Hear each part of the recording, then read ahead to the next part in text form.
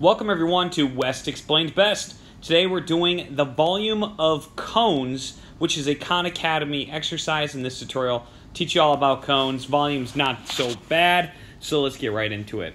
Find the volume of the cone. Pretty straightforward, and it says we can leave it in terms of pi. Now, I'm going to give a summary of how do we find the volume of a cone. What does it mean? Okay, so first I'm going to draw like a little, oops, that was bad. Okay, let's just erase this, start over. Okay, so first I'm going to draw a cylinder, okay, because that's the basis of a cone. So if you can imagine a cylinder would look like this, and that little tip of the cone would be in the middle of the top of that cylinder. It can, okay? Now, the formula for a cylinder is pi r squared h. It's essentially a prism, a circular prism, so that is the volume for a cylinder, okay? Volume for a cylinder. Now, pi r squared, you'll recognize that. That is the area of the base, just like our prism formulas. That's the area of the base. And then the height, obviously, is the height of the prism, the distance between the two bases, okay? That's very important. The height is the distance between the two bases. Now, the formula is exactly the same as this for a cone, okay, for a cone, except that it's divided by 3, or another way to think of it is pi r squared times h times 1/3. I usually like the times 1/3, but that's your formula. It's just 1/3 of the volume, which I think is pretty cool, okay? So what we're going to do is we're just going to identify the components we're looking for. We have the radius right here, that's 3. So radius squared, 3 squared. We have our height is 4. Okay, height of 4, and then we just can apply the other parts. And we're going to leave it in terms of pi, so we're going to handle that last. Anytime it says in terms of pi, you want to just kind of leave that guy for the very last thing, okay? Now, we're going to square, let's go all blue for leave the pi, okay, just jot him down. I have 3 squared, 9 times 4 times 1/3. I like to not just go left to right, but I like to be strategic, so I'm going to multiply the 1/3 times the 9, okay? Anytime I have 1/3, I'm going to look for something that can be evenly divisible by 9, or sorry, by 3, and that's 9, so I get 3 from that result times 4, so now my answer is going to be 12 pi units cubed, cubic units for volume, and that's my answer. So I'm going to go over here, I'm going to type in 12 pi, and it's already in units cubed, check it, ready to go on. Okay,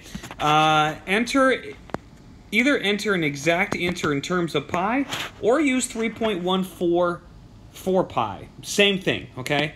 I'm surprised it gives us such an easy. So we have our radius here, we have our height here, and we're ready to apply our formula. Now, one thing I will note, when you're talking about surface area, you'll want this measurement right here, which is called the slant height. That's only for surface area, though. So that's the slant height. You don't need it for volume. You only care about that green height that I've already highlighted. Okay, so we're just going to go ahead and apply our formula. We're going to use blue again. Volume equals 1/3 pi r squared times h. So we have 1/3. I wrote it a little bit differently. I think this is traditionally how you see it. Pi, and we're going to write 10 squared times 6. So I'm going to go all blue for solving. 1/3 pi times 100 times 6. Let's be strategic here. 1/3 times what? Times what? Do I want to multiply by 100 or 6? Hopefully you said 6, because we know that 6 is divisible by 3. And you get 2 times pi. I don't know why I put the pi in the middle, whatever. Times 100. We get 200 pi as our answer. And that's what I'm going to punch in. Boom, boom, boom, boom. There. I turned up the volume. I don't know if you notice I did that.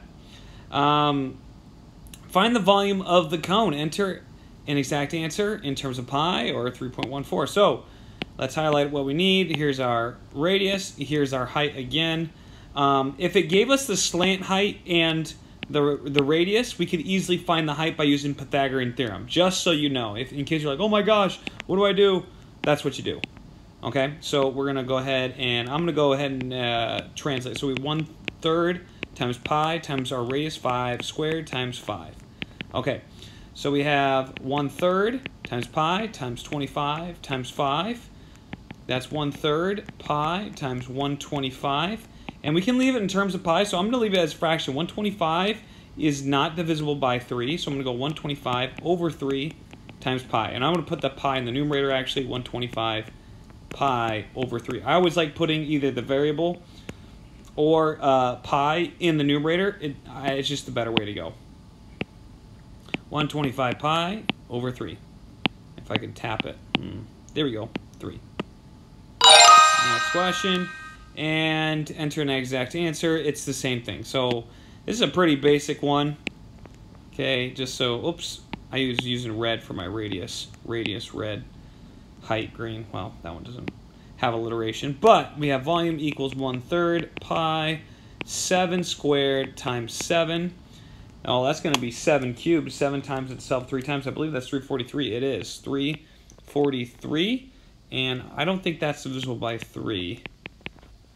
Because the digits of 343 are not divisible. The sum of the digits of 343 are not divisible by 3. It's 10. 10 is not divisible by 3, so we just got to leave it like that. Fraction 343. I thought I hit a 4. 343 pi divided by 3. Check it. Alright, and that's it. That's all there is to volume of cones. Pretty easy. Check out some of my other volume and surface area Khan Academy tutorials. I also do notes on it. I do CUDA worksheet tutorials. Lots available. Thank you so much for stopping by, and make sure to join me next time on Wesley Explains Best.